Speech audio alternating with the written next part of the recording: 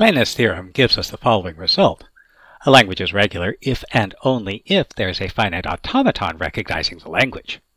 We also have the result that if we have a set that is pairwise distinguishable over our language, then a finite automaton recognizing the language must have at least that many states. Since a finite automaton has a, finite number of states, this implies the following. Suppose we have a language and a pairwise distinguishable set with an infinite number of elements. Then no finite automaton exists that recognizes the language. So the natural question to ask is, are there such languages? And in fact, it's pretty easy to find one. So let's consider the language that consists of strings of ones and zeros where there are more ones than zeros, and we'll prove this is not regular. And we'll do that by finding a pairwise distinguishable set. So we can start with any string we want to, so let's start with the string 1. Now consider the string, how about 1, 1? We can distinguish 1, 1 from 1 by appending a 0, since 1, 1, 0 has more ones than zeros, so it's in our language. While 1, 0 does not, so it's not in our language, so 1, 1 is in our pairwise distinguishable set. Now consider 1, 1, 1. Again, we can distinguish 1, 1, 1 from 1 by appending a 0, since 1, 0 is not in our language, but 1, 1, 1, 0 is. We can distinguish 1, 1, 1 from 1, 1 by appending 0, 0, since 1, 1, 0, 0 is not in our language, but 1, 1, 1, 0, 0 is. So 1, 1, 1 is also in our pairwise distinguishable set. Now consider the string of 4 ones.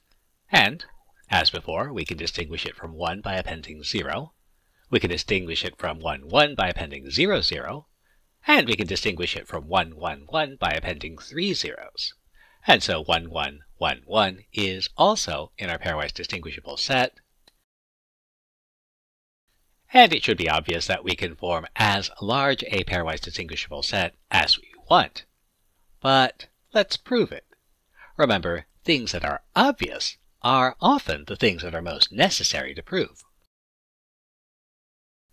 So our pairwise distinguishable set can be described as the set of 1 star, the set of all strings that consist of ones. We want to show that any two elements of this set are distinguishable, and we'll do this in two ways. First, we'll prove it directly.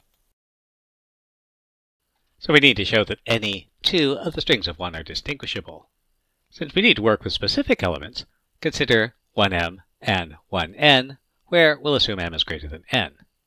So remember, concrete never hurts. Suppose m is 8 and n is 5.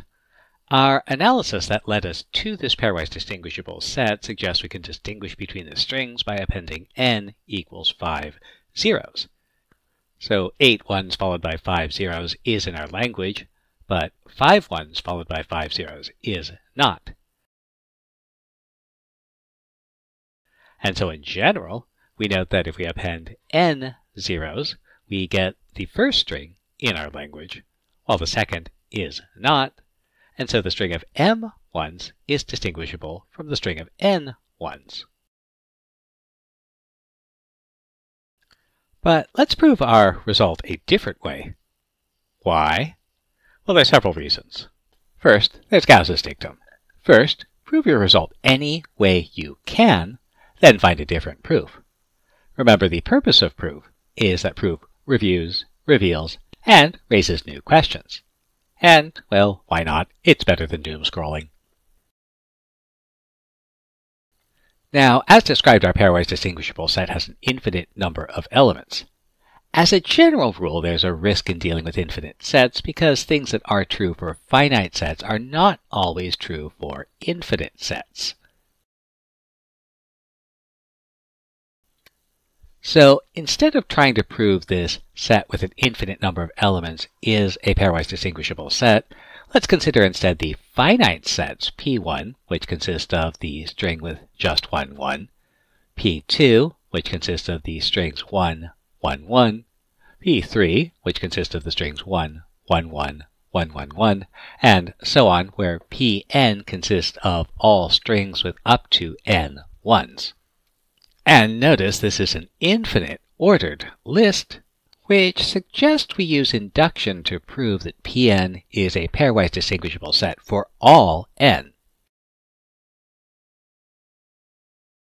So clearly the set consisting of just a single element is a pairwise distinguishable set, which establishes the base step. Suppose Pk is a pairwise distinguishable set. Let's consider Pk plus 1, which includes all strings consisting of up to k plus 1 ones. In other words, it's everything up to k and then one more. Now, since Pk is pairwise distinguishable, we only need to verify that this new element is distinguishable from all the others. But for any n less than or equal to k, if we append k zeros, we get something that is still in L, but for anything else, we get something that's not in L, so our new set is also pairwise distinguishable. And while it's not a big thing, it is worth noting that this proof gives us a slightly different viewpoint. Our first proof showed that any two elements were pairwise distinguishable.